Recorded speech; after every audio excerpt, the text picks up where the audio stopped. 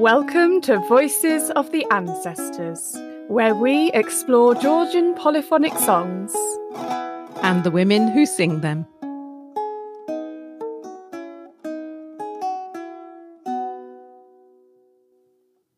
Hello, the voices today are me, Holly Taylor-Duntz. And me, Susan Thompson. And our special guest, Nino Naneishvili, who's speaking to us from her home in Tbilisi, Georgia. And I too am speaking to you from Tbilisi, Georgia. Oh, you lucky thing. I'm holding down the fort here in England.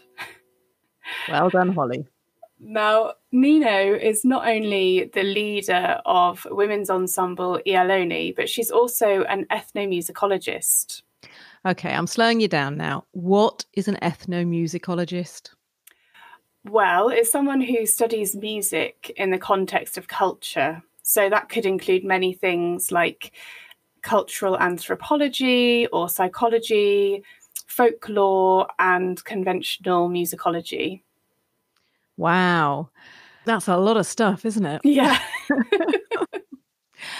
So as well as being a musicologist, or I suppose as part of being a musicologist, Nino knows all about people's rituals and beliefs. So in this episode, she talks quite a lot about the Patonepi ritual, but she doesn't go on to explain it. So I thought, although I'd really like to ask Nino, and I'm sure in future recordings we will ask Nino, for now, I'll tell you a little about what I understand the Patonepi ritual to be. So Patonepi translates as lords. And I think by that it's meant spirits, not evil spirits or good spirits, just sort of spirits. And I think the idea is that the spirits can enter a child and then the child is ill. And so the rituals of praying and singing and dancing are about delighting the Patonepi and enticing them to leave the child and move on so that the child can recover. Yeah, it's some of my favourite songs are the Patonepi songs that we've learnt from Nino and other teachers. And this ritual is still alive in certain villages in Georgia. And it was really nice, actually, to reminisce with Nino about spending time in her village, Ledzadzame, which is in the western part of Georgia, where they actually speak Megrelian, not Georgian. And she told us about how the local kids there were inspired to learn about Georgian folk music because of us foreigners visiting their small village. And I just love how Nino's tours bring foreigners and ethnopours together. And I hope that they can start again soon, these lovely tours. Oh, yes. But before they do, can we just go back again? Ethnopours, what are they? Good question. Well, Nino defines an ethnopour as someone who lives in a village and performs ethnographic traditional songs and rituals. How cool is that? That is great. I'm so glad there's a word for it. Yeah. In fact, Nino mentions so many interesting words and people and ethnopours and films and songs, and we can't possibly explain all of them. So if you're curious to know more, then you might go to voicesoftheancestors.co.uk and click on transcripts. And there you'll be able to find all of our episodes typed up. And there's links there to many of the people, places and songs mentioned. While you're on the website, move across to the Contact Us page and sign up for our email updates. We've got something special lined up for next week, the extended version of our conversation with Nino. Yeah, so we had such an in-depth chat with Nino that we just couldn't fit it into one episode. So we decided to make an extended version, especially for our community of listeners. Now, many of you will have been taught by Nino face-to-face or on Zoom, so I'm sure you're really going to enjoy hearing about how she adapted her teaching during the pandemic, as well as putting grandmothers in the village on Zoom. And she also tells us a beautiful story about some carpet sewers who are also singers. So, to be part of our community and receive exclusive content, do sign up for our email updates on the website, and I'll also put a direct link in the show notes. That's brilliant. And just a reminder of the website address again, www.voicesoftheancestors, all together, no dots or dashes, .co.uk. And for now, enjoy the first part of our conversation with Nino Naneishvili. Hello, welcome to the podcast, Nino Naneishvili. I wonder if you would mind introducing yourself to our listeners. Hello, my dear ladies. I'm Nino, as you told our listeners.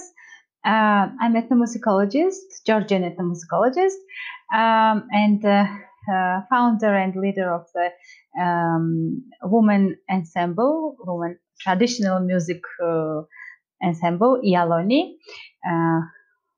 We have 11th year for founding. Congratulations on being 11. Thanks. And now it's a strange time for us, but we're still working on our new projects, and it's my I think it's my main happiness in my work to do this with nice girls performers. Yes. And what projects are you working on? The last one, it's I think connected with this pandemic strange situation. We decided to record healing songs and lullabies because it's a more quiet and nice intonations on it, and it's like it's really healing for us when we work on it and perform, and for our listeners also on the stage. We every time had the questions what kind of songs it is, because it made different mood for listeners, and this content is that it's from our old rituals, part of ritual, and it has just not just music, it has moving and praying with words and with candles and roses, circle dance, and everything. This was so nice and so important for ill people, mostly with illness, Patonepi, we say like this. And it's not so alive tradition nowadays in Georgia, not so much, but in several villages, for example, in Samegrelo and Guria in west part of Georgia, we know 2-3 performers, ethnophores, who believes power of these songs and ritual, and they do it also in live. Oh, that's so wonderful. Nino, would you tell Holly the story you were telling me the other day about the circle dance that isn't a complete circle, where it's open circle? Yeah, I think it's a very nice symbol. It's connected with our ancestors' pre-Christian religion view. It was a religion of the moon. And we have also religion of to sun, as old Egypt and other civilizations. And the circle dance connected with this sky part, so-called, and the open circle mean new moon, symbol of the new moon. And the closed circle, which is so spread in different regions of Georgia, it's connected with full moon and also to sun. And it was also part of praying of this ritual, that they express the visual form of this moon and sun, which was so valuable and important, and they believe the power of them. But afterwards, it's changed to, for example, in Swaneti, it changed the symbol of the Saint George. And mostly nowadays we perform this circle dance is not with these symbols, but it stayed in forms of, and it's nice to know about it and to think about it. Yes. Oh, wow. So what's the song that Ialoni sings? Do you sing a particular Patonepi with a half circle? Yes. It's a Patonepi from Raja region, from the highest village of Glola, which recorded from Shalva Naneishvili in 1950 years. But it's just 40 seconds, this recording, very bad quality of recording and old voices, of course.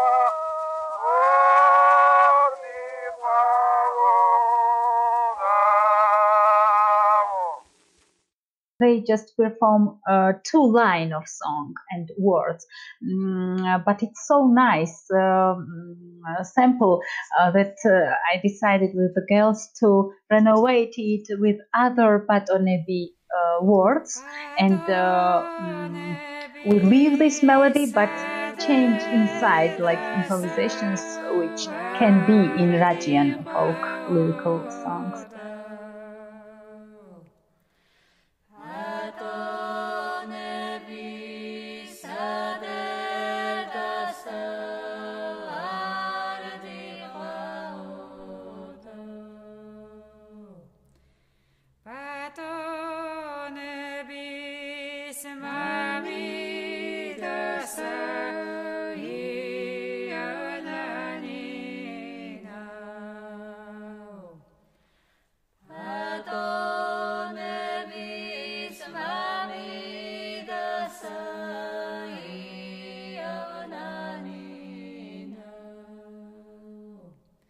Oh, wow. So you're taking that old recording and giving it some new life. Yeah, and also I read about this open circle round dances in Gigi Garagani's research also, and in other ethnographers, and I thought that it would be nice to perform it with open circle round dance. Yeah. Oh, thanks for that story. And there's another story that makes me think of where you heard just one voice, I think, of a recording. This time was it from? Patonepi. Yes, a member of Polycarpe's choir. I don't remember his name. Yeah. Can you tell us about that? Yeah, it's so nice person. It's Vepria Antia. It's strange. Vepria, it's the tiger in Georgian, and Megrevians like so strange names. Yeah. And the name of the person is Tiger Antia is the surname. And he lives in Zugdidi. And he was a performer, and also he is now performing Policarpe Hubuava's founding ensemble Odoia. But we discover that he performs a solo song. Best performer, I think, the lyrical Megrelian Patonepi, Ia Patonepi song. And he performed its first time in the Conservatoire stage in Nato Zumbadze's concert. She was organizer of this Megrelian evening, so-called.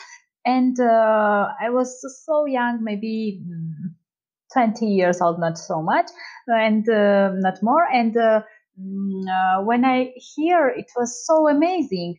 And then we tried to connect with him. And my friend, also a musicologist, Nino went to Zugdidi village with Polycarpe in expedition after 2 years. And I asked to record exactly this version.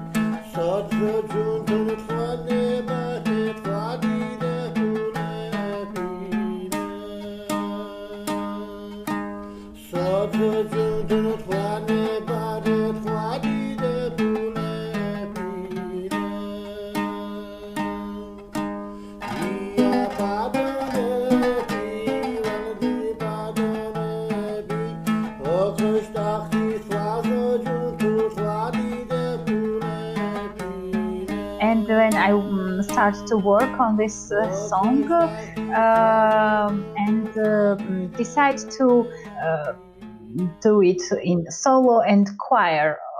It's repeated part, solo words. It's repeated in choir, but in three voice with Chonguri. Yeah, and when we went in the last year of Policarpe was alive, it was celebration evening, and we performed this song, and this Vepria was so happy, and it's one of the most valuable feeling when your so-called ancestor, the old generation, hear his own song, not his own, the folk song, but which he knows from grandmothers, grandfathers, from his family. And when you perform it in your variation, improvisation, and when it's like it, and when they are happy, it's, I think, the most gift what performer can feel.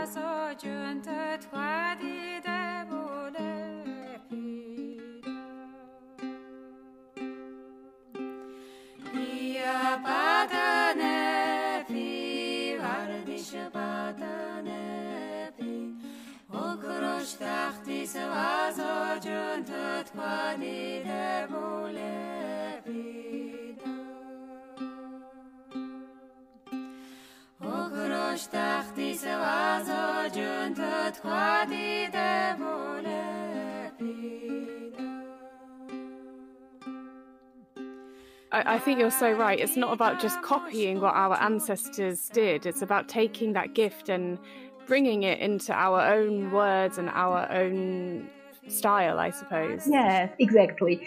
Sometimes I was afraid to change something because it was not my own music, and I knew it from them, and I thought maybe they will be angry or not like so much this working on their own variation, but they are. For example, from Andro Papa Simashvili's example, also we renovate his several songs, and all time he was so happy. Yeah, it means for me that these persons are so open and real creative workers, and they are not like in a frame that it must be like this, not another way. Also, Policarpe was so open, because I remember when me and the member of Didgori ensemble, Poti Givia Besade, performed the Trabitu di Damanebit, the famous Megrelian love song with boy and girl. And when we did it, we decided to show it to Policarpe, because he performed it in his young age with his ensemble member of women. And he was also so happy, and he told that nobody can in Samagrelo nowadays perform this like you, and we want to hear something more, like a note and example how to do it more interestingly. But also, of course, it gives you more self-confidence and permission to do more and more. And I want to tell all of them big thank you for their work, and also this attitude to feel that it's possible to be part of this creation. And exactly, the folk, it's the people, and we are part of this folk, and in the future we will be like ancestors for our next generation, I hope. And also, it's for us, it's a big example to be like this so-called teacher, that individual can be free and can create and can hear itself and find its individual things and voice. And because, for example, in Vepria Antia's case, I change mood of the song, because it was beautiful how he performs, but it was not mine. It was so, Vepria's version was like a playing, not lyrical and not so-called dramatical as for me it's but healing songs. Because when I saw, for example, picture of Javna Namrak Night, the famous, beautiful film, I think. And here is the part when one child died and another is stay alive.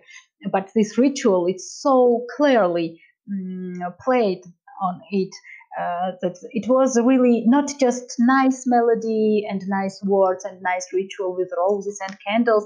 It was real fair, because parents afraid and really pray to Patonepi, and they give their best to it. And I think it's needed from our side, from women sensibility, to put this affair, and our performing style, it's more lyrical as Beprius, but it was okay for him, and it was, I think, big thing for us too. So the women are sort of giving it a different flavour to the men. That's really interesting. Nino, you clearly have such a respect for the people who've passed on songs to you and ancestors who you've learnt from. And I wonder about your own ancestors. And do you come from a musical family?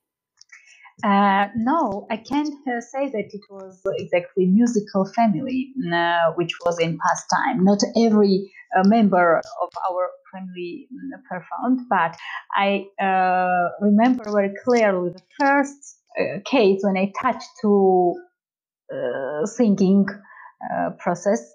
It was with my grandmother in Samegrelo village, in my village Lezatame, and I was maybe 4 or 5 years old. And we were sitting on the chair, and my grandmother was so kind. And if you'd like to hear the rest of this story, along with many others, please sign up to receive our email updates, and you'll get the link to the full episode. You can do that by visiting our website, voicesoftheancestors.co.uk, and clicking Contact Us, or just click the link in the show notes. We'll be releasing it exclusively for you on Thursday, the 26th of November 2020. Thank you for listening to Voices of the Ancestors with Holly Taylor-Zuntz and Susan Thompson. Our guest was Nino Naneishvili. Music was by Ialoni, Bepriya Antia and Shelva Aslanishvili.